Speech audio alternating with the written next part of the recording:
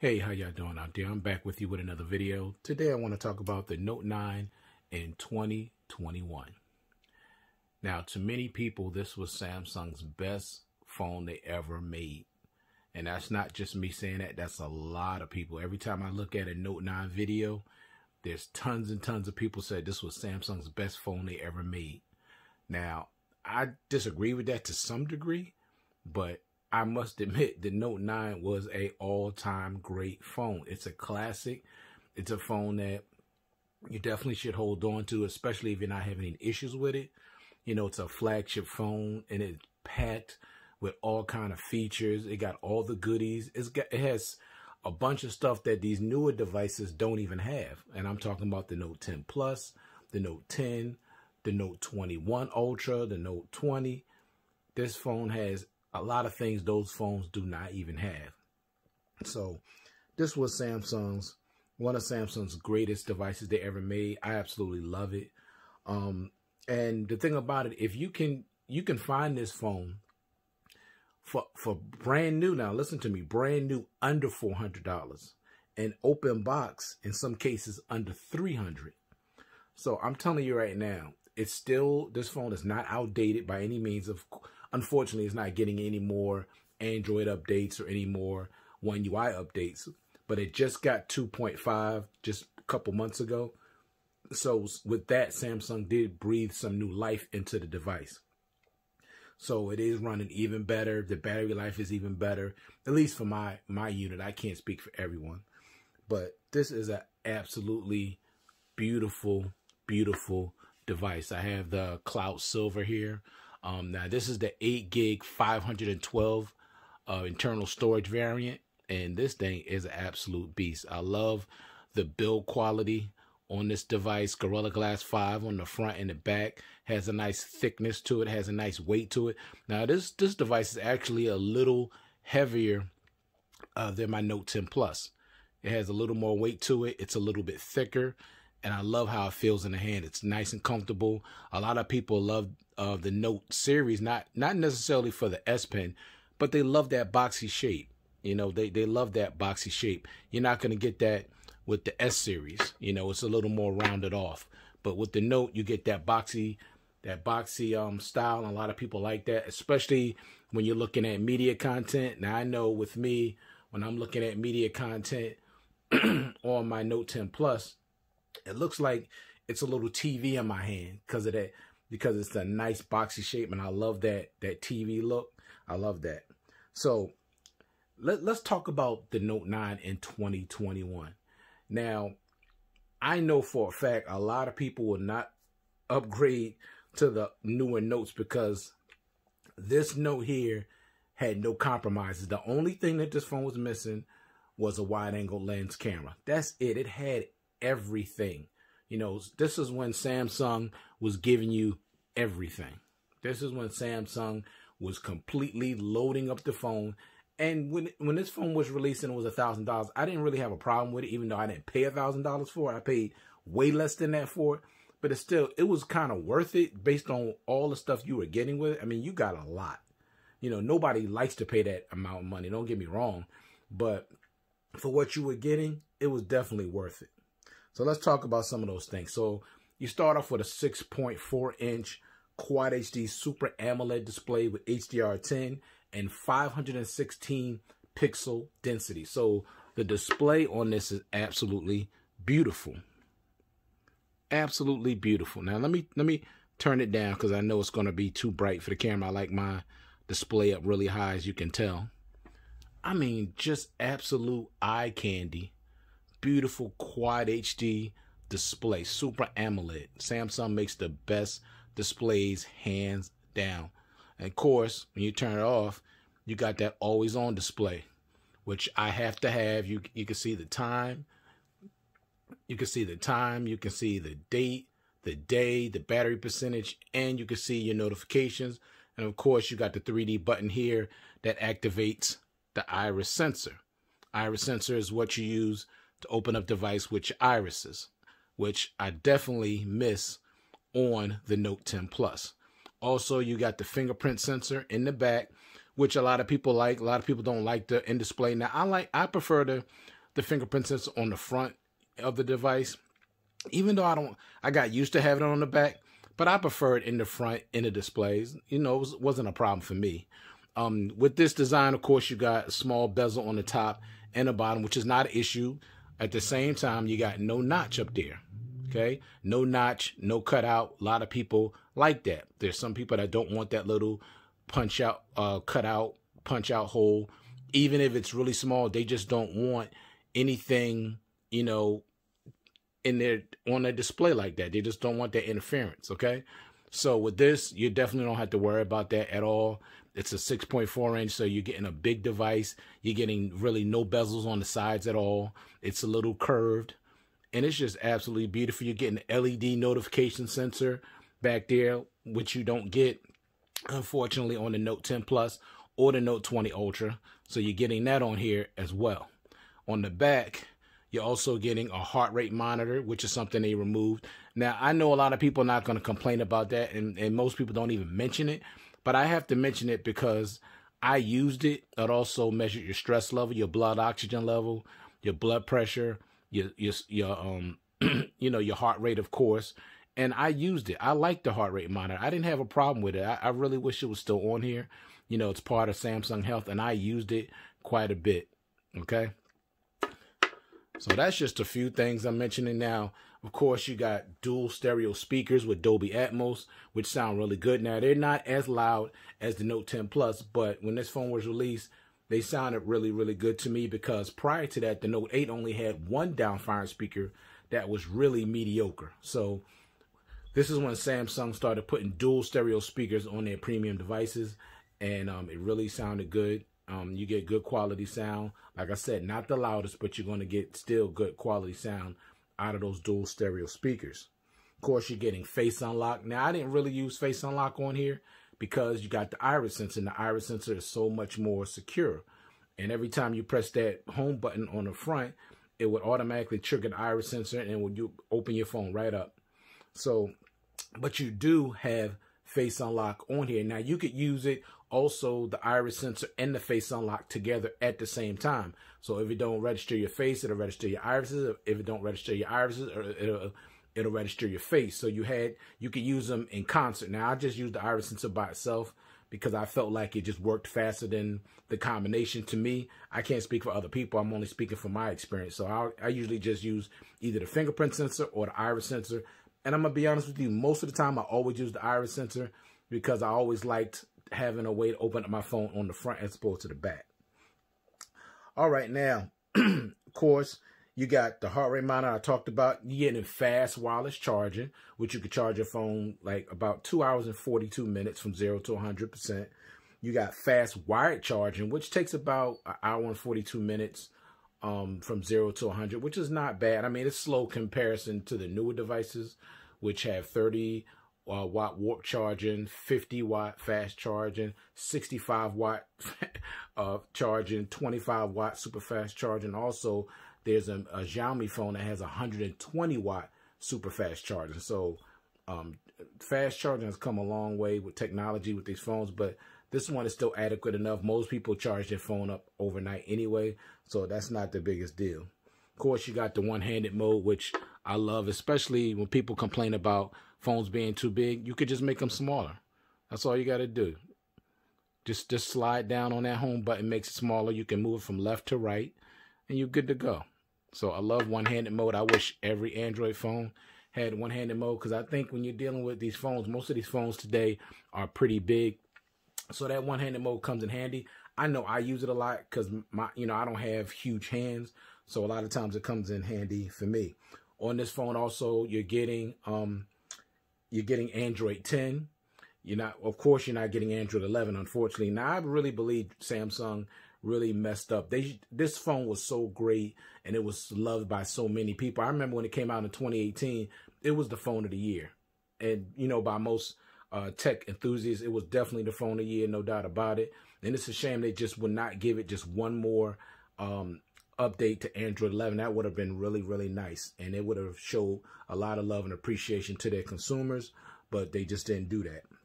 So you do have One UI 2.5, and unfortunately, it's not getting any more, as far as I know, any more Samsung updates. So no One UI 3.0, which is the latest. No, 3.1, which is the latest now. The 3.0 is what I have on my Note 10 Plus. Of course, you get your edge panels, you know, your edge lighting. So your edge panels, I use these all the time, which I said before. So that's cool, you know, that you got them on here as well. You're getting a 4,000 milliamp battery. And I'm going to tell you right now, you can easily get through a full day of battery use on this device easily. Now, if you're a super power user and you're shooting 4K video and you're playing heavily intensified games, you may need to charge the phone up. But for those that, you know, normally use your phone normally, you'll definitely get through a day, a regular work day, no problem at all, easily, okay? Of course, you're getting secure folder. You're getting Samsung DeX, which I love. And not only Samsung DeX, but wireless Samsung DeX. So you can use your phone as a laptop. You know, get that laptop desk experience. So I love that. You're getting Samsung Pay with MST. Of course, with the Note 20 Ultra. Not 20 Ultra, I'm sorry, the S21 Ultra. They took the MST capability off that device, but with the Note 10, of course, you still have that, which means you could go up to any terminal that uses any type of credit card and your Samsung Pay will work. Okay, it doesn't have to be the more updated terminals when you go to pay for things, you know, shopping anywhere.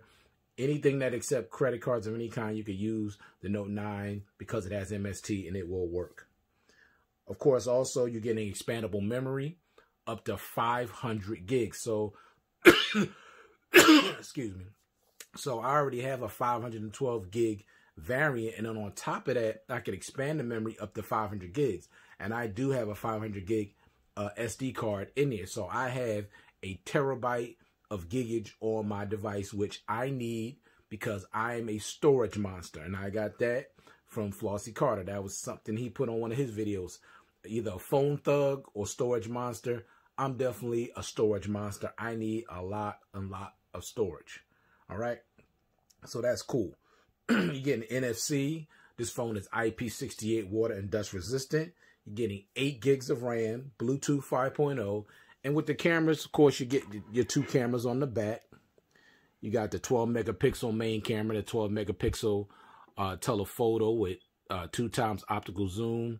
Of course, you got optical image stabilization. You get LED flash. So, I mean, the cameras, this thing still takes really, really good photos. I mean, really, with the really good lighting conditions, takes very, very, very good photos and high quality videos as well. The only problem I have, and this is why I love my Note 10 Plus a little bit better, is because when you're trying to use, say, 4K, at 60 frames per second, which you can shoot on here, it's going to cap out at 5 minutes, and then the video is going to stop. And if you're using 1080p at 60 frames, it's going to stop at 10 minutes. Okay, it's going to cap out at that. And if you're using 1080p at 30 frames per second, it's going to stop in 20 minutes. So with the Note 10 Plus, there's unlimited on everything, 4K, and even and especially, of course, 1080p at 60. So there's no cap. Now, this thing does shoot at 4K at 30 on the front, not 4K at 60, which is not the biggest deal because I think most people are going to shoot in 1080p, which really looks good. As long as you use that, the 60 frames per second, you're going to get the best picture and the best, the smoothest picture.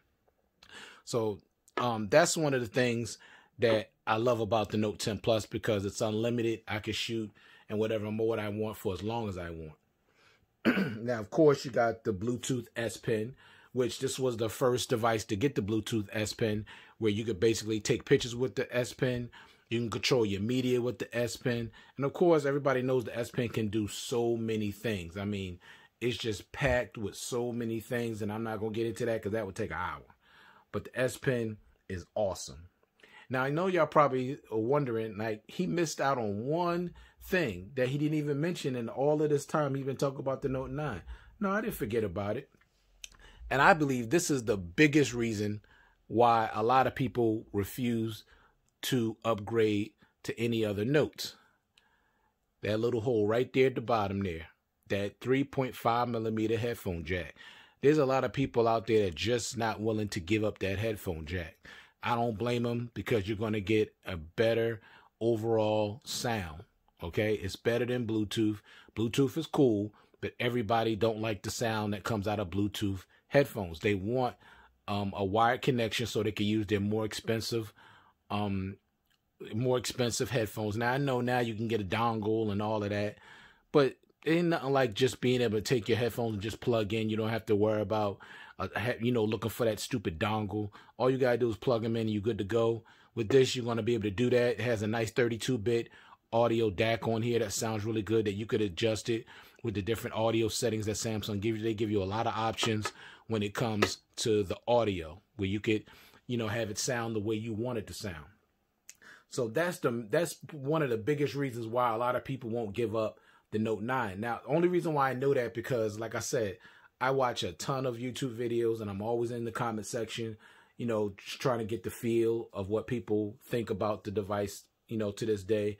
And the majority of them, all I keep hearing about, I'm not giving up my headphone jack. I'm not giving up my headphone jack. Now, I just dropped a video not too long ago about bringing back the headphone jack on premium devices, because they're still on budget devices. They're still on mid-tier devices, but they just completely removed them from the premium devices, which I think is really unfortunate, and it's unfair, and it's not right, and I don't like it, and you shouldn't like it either, and you shouldn't tolerate it.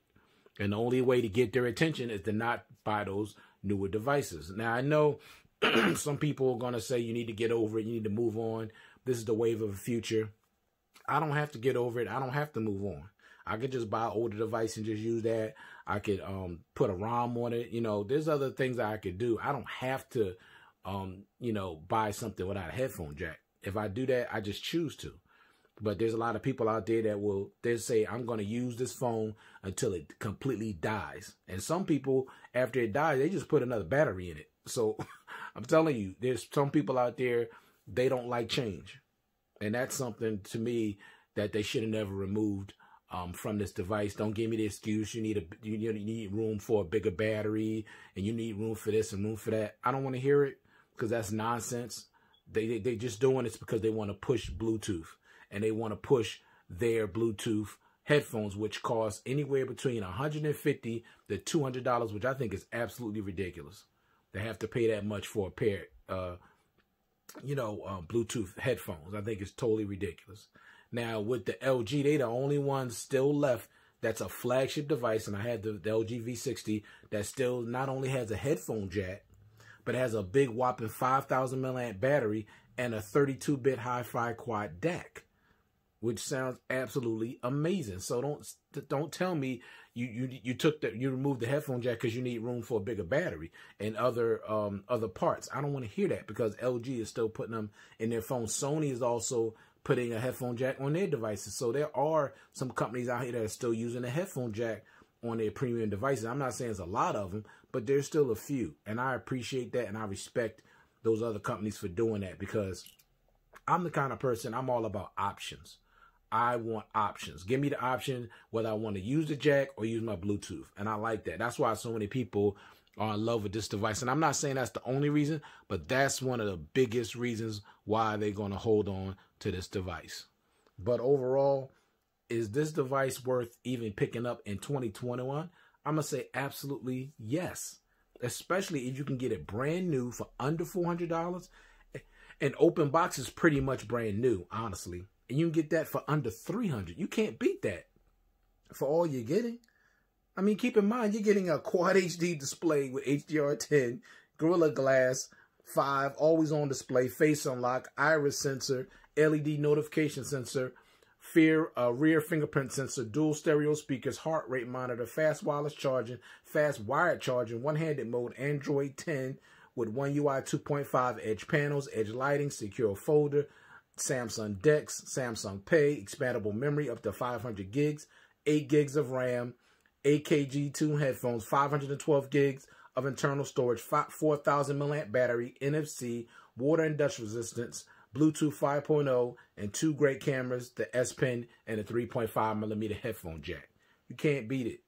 You can't beat that price for all of this stuff you're getting. This thing is fully loaded, fully packed with every feature you could think of.